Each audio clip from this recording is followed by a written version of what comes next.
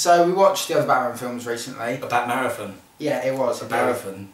Don't start with the puns. Just leave the puns to me. I've got a whole card game based on puns, alright? Batman Begins. Your opinion on it? I didn't want to watch it. I didn't think it'd be any good. Especially when you found out that the villain was the Scarecrow. I mean, I was quite glad they went with a different villain rather than rehashing the Absolutely. I came out of it and I remember just thinking, oh my god, that was like The Godfather, but with Batman in it. I don't really like The Godfather. I watched Batman Begins and I thought to myself, it's loads of little things. There's a rare blue flower that grows on the side of a mountain. He goes to the side of a mountain and there's tons and tons of blue flowers. It's not that rare. And also there are thousands of them. Yeah, it's not like that's not rare. They train him to be an assassin, so they bring out this criminal and they're like, oh, it's time for justice, you've got to kill him to complete your training. And Batman's like, no, I don't want to kill him. You have to. And he's like, no. And they're like, oh. Basically what they did is they trained him to be an assassin first and then tested his moral. Because when they take him to that part with the moral, it could all go wrong then. If they say no, you're gonna... Yeah, it did go wrong. That's what happened. Batman said no. Yeah. And then he blew up their house. Yeah. How are you with him turning into Batman? He just gets incredibly lucky throughout the whole film. When he comes home from being, Bolivia. Yeah, from wherever he's been. It turns out to his company, there's one guy who's like, oh, he is all the equipment to become Batman. Yeah. Batman Begins aside, do you have a general problem with Batman? Nightwing is my favourite character in the DC universe. Okay. Basically, he's a Batman character. At one point, he was Batman. My problem is the Batman in the films is not the Batman from the comics. And that's a fair point, and that is a when Lucius Fox comes up to him and says, hi, I took your blood and then I basically analysed it, saw what toxins were in there and withdrew those toxins and created an antidote. Bruce Wayne goes, am I supposed to understand that? Well, yes, that's a really simple sentence.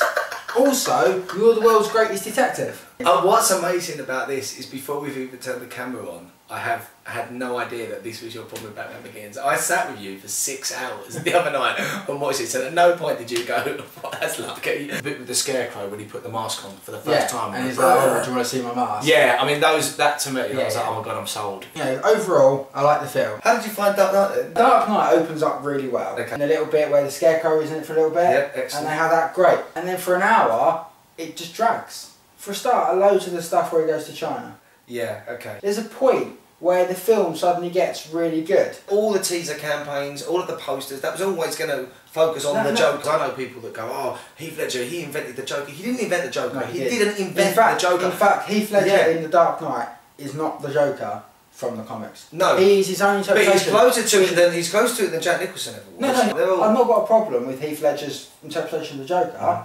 That was great. My problem was people just saying, oh, Heath Ledger is the Joker. I thought the Joker in the animated series was really good. Yeah. If I had to say an actor was the Joker, it's Mark Hamill. Which is so weird that Luke Skywalker is the best Joker. Yeah. When he goes, you know, I never had a plan. It's like, not only did you have a plan, you had sub-plans, no, right? And not only did you have sub-plans, you had sub-plans in case those plans went wrong. He's even reading off the script at one point when he's up there and he's watching the two boats.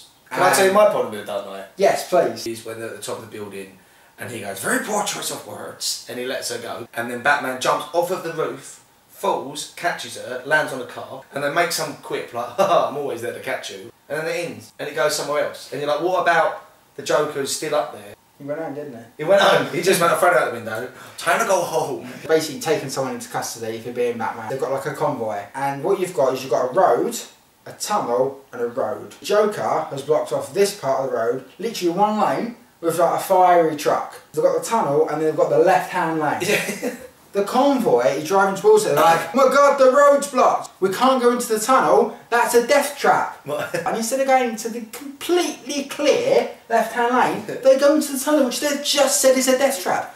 Lo and behold, it becomes a fucking death trap. Do you know what I'm looking forward to most about The Dark Knight Rises? Is to see what tiny thing will ruin the film for you. I think it's just amazing what you're picking out of these films. I'm expecting you to think it's too long, it's overblown. Yeah. I think you're going to have problems with character motivation. Yeah, I would like to see that in those 8 years, Batman has done more. You're going to hate it, aren't you? You're going to hate it.